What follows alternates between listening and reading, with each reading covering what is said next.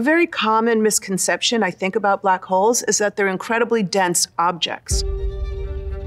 They are indeed formed from incredibly dense objects, collapsed stars. But the black hole itself is nothing. Our sun is 1.5 million kilometers across. But were we to crush the sun to smaller and smaller scales, we would have to crush it to less than 6 kilometers across, the entire mass of the sun. At that point, the sun itself is forced to continue to collapse, leaving behind nothing. There's no hard surface, there's no material from the sun that made it. It's literally empty space. If you get close to a black hole, you might not even realize something truly terrible is about to happen. And so there's a deep sense in which we can think of a black hole as a place more than it is a thing. I'm Janna Levin, and I'm a professor of physics and astronomy at Barnard College of Columbia University. And my most recent book is Black Hole Survival Guide.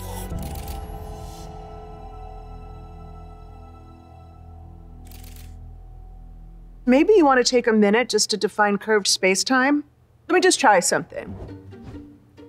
So Einstein's equations describe how space and time respond to matter and energy. If I throw something around the Earth, I see that it travels along an arc. And if I throw it fast enough, I can put it into orbit.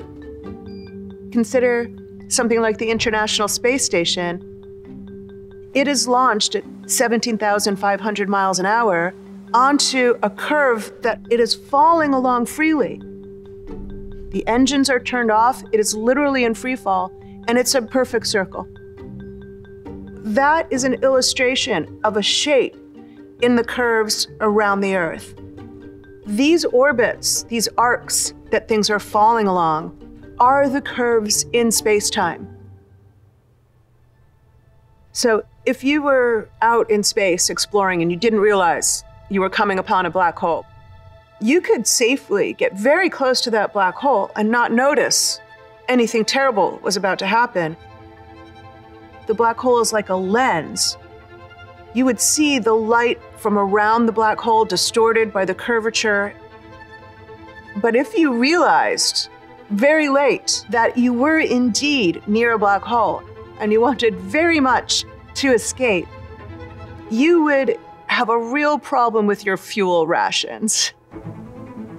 It's very expensive to launch things away from a gravitational object. It's very expensive to launch spacecraft off the Earth. It requires a tremendous amount of energy.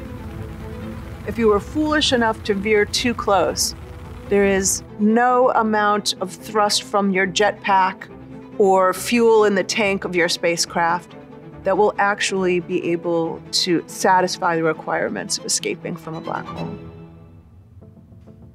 If you get close to a black hole, you realize that not only is space curved, you also begin to notice that time is warped. We call it time dilation. The pause between ticks on your clock, between breaths, between the firing of thoughts, all of these appear to slow down relative to somebody far from the black hole. For you, your experience of time is quite normal because you and your clock are synced. But for somebody far away, it appears that your clocks are slowing down. And as you edge closer and closer to the shadow, it will appear to somebody far away that your clocks have stopped ticking entirely. And as you cross and get further and further inside the black hole, the orbits that things can navigate on become smaller and smaller and smaller. And eventually, you will get so close that there are no curves that lead outward. None. All paths lead inwards. And that defines a kind of shadow around this collapsed object. And that shadow determines what we call the event horizon, the region beyond which no information will ever get out. Not even light itself can ever escape. It may surprise people to learn that the larger the black hole is, the safer you'll be for the longest period of time, actually. You could cross the event horizon and you could watch the galaxy evolve behind you, and you could take notes and write poetry and have a terrible sense of existential dread. You might be able to do that in the biggest black hole imaginable, maybe for a year, if you had the supplies to keep yourself alive before you hit your ultimate fate in the center. Our story about the black hole leads mathematically to the prediction of a singularity, which is a region in space and time where the curvature is responding to an infinite density. All of the matter is now crushed so catastrophically that it is creating an infinite curvature in space-time. And as you race towards the singularity, which you can't avoid, you will notice that space is trying to drive the atoms in your body closer together towards that singularity. It is also trying to pull you apart. You would suddenly become aware that the curvature in space was stronger at your feet than it is at your head. You would feel your feet pulling away from your head. Eventually, you would break into pieces. So it's as though you're being squeezed and pulled apart. You're literally pulverized. Ultimately, even the atoms are broken apart to their fundamental quantum bits. And as you approach closer and closer to the singularity, you will, in a finite time, reach the end.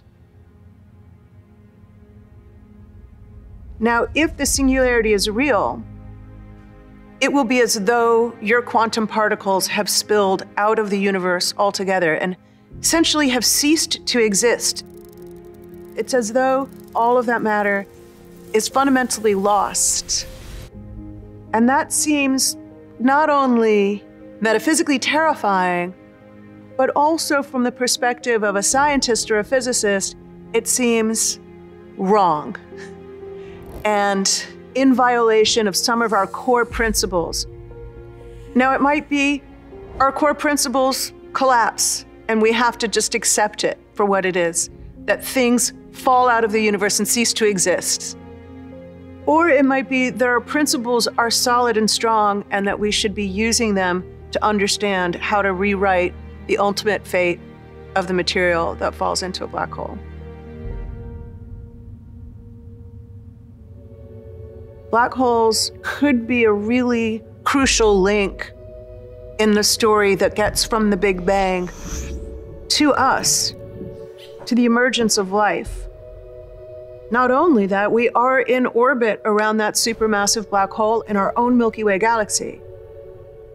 And one day we might fall into a black hole. That might be the ultimate fate of these atoms on this solar system. So I think it should give us all pause to realize that we're all on this rock together, that we're all progeny of this universe, and that we may well all end up in the center of that black hole.